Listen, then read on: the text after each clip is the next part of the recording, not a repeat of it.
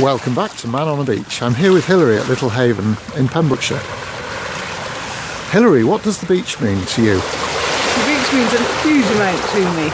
I've always sought it out, and I realise that it's actually the sea that draws me to the beach.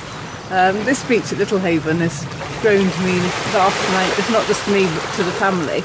In the summer we swim, for example this year I think many times I've swum before 8 o'clock, which is just tremendous. There's just nothing better to do on the day. In the winter I bring the horses down.